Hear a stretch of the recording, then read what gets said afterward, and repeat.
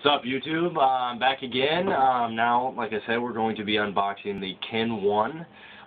This here is just one of the models that Microsoft has came out with. Now, this is a Sharp manufacturer, and this is strictly for Verizon Wireless service. As you see here, it's a just a round cylinder shaped box here.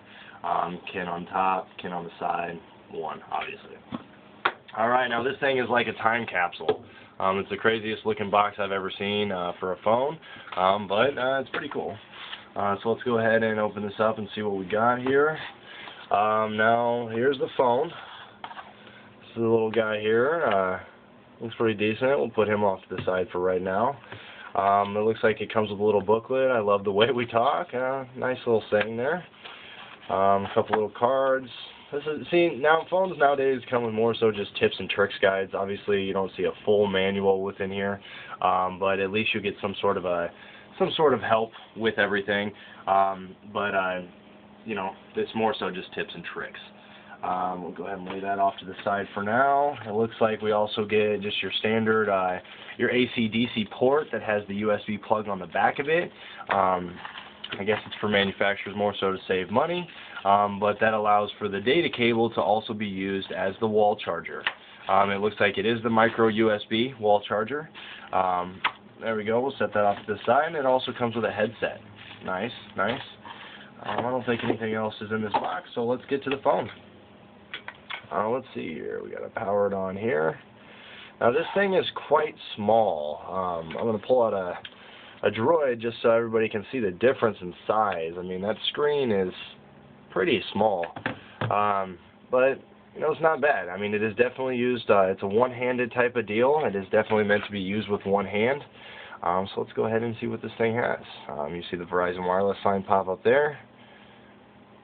All right, it's taking its sweet time here. Well, as that, this thing does have a 5.0 megapixel camera. It does have, I believe, 4 gigs of internal memory. Your standard camera button here, your audio jack there. It is booting up. It shows a bunch of people that I don't know who any of them are, but they are on this phone. The keyboard is quite cool. It's set up, just like your standard QWERTY keyboard. A little bit more of a cartoon-realistic type of deal. But, I mean, it's pretty decent. I mean, it's definitely comfortable for a one-handed type of deal. The touchscreen itself is a capacitive touchscreen. It moves pretty nice. Not as smooth as the Android-based devices, but it moves pretty nice. On the right side here, you'll see that this is where you keep all your favorites, your contacts. We don't have any contacts in here now. We just opened it up. Let's go ahead and just throw one in here real quick. Looks like it has some text goes for it and things like that. Click new up at the top there. Let's see. I'm going to go ahead and add myself in there.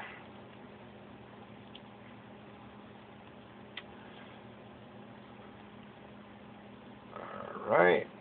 Let's go ahead and add a phone number. Oh.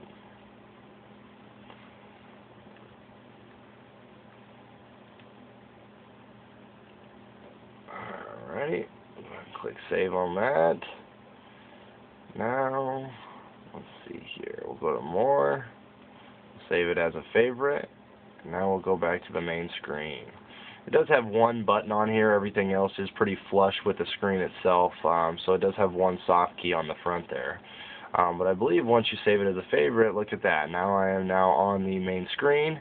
And down there, that little dot you see in the middle, that's called your Ken Spot. And you can actually, let's say if I Ken Spot tour in Chicago today, I can click and hold that. Let's say I wanted to send that to myself. I can drop that in the Ken Spot, scroll over to my favorites, grab my picture, scroll over down there, tap on the Ken Spot. It'll pop up, and then I can immediately send that to myself. That's pretty cool. You can add anything from pictures, from status updates that you see from people. Anything right into that Ken Spot, which is really nice. Like for example, another example, have you been to the studio? I can click that and I can drop it in there, and then that I can also send to myself. There's quite a few different things in here. Let's go ahead and close out that Ken spot there. Now on the left side, you'll see that it does have your standard phone messaging applications, email, browser. I know you can set up quite a few different emails on here. This is where your camera is going to be. Your standard alarm settings, everything else. Touchscreen is really nice. It is smooth. It's not a pressure-sensitive touchscreen, which is very nice. Now, one bad thing is about this phone is it doesn't actually come with a calendar. It doesn't come with a stock calendar, but a great thing is you can actually log on to ken.com and manage your phone directly from ken.com. So, I mean, that's definitely an advantage. Your pictures are automatically saved on the internet. Everything you really do, your text messages, call log, everything is saved directly onto the internet, so you can access it from anywhere in the world. And if you lose your phone, everything's automatically backed up. There is no manual backup you have to do. It's just automatically backed up via the web at ken.com, which is really nice. Although, I mean, there's another version of this. It is a larger version, but we only got the Ken 1 in here, so I figured we would unbox it and take a look at it. Yeah, so that is the Ken 1. Looks nice. It's very sleek, very small. But that's it.